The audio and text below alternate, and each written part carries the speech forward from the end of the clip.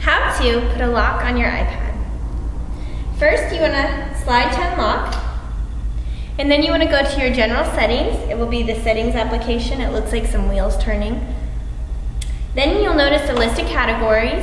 You're going to want to go to the general settings, and then there will be an option for auto lock, passcode lock, and restrictions. You want to go ahead and push passcode lock, and then turn passcode on. And then it will bring up this little, looks kind of like a calculator, and you just type in whatever number or whatever you want to be your passcode. So for this demonstration, I'm just going to do 0000, and then it asks you to re-enter, so 0000.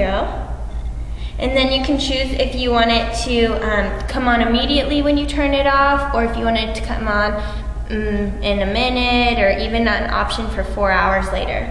So I'm just going to push immediately. And then I'll turn it off to show you. Slide to unlock, and then you're prompted with your passcode, and you enter it, 0000, and you're all set. Locking your iPad is a great way to keep your personal information secure.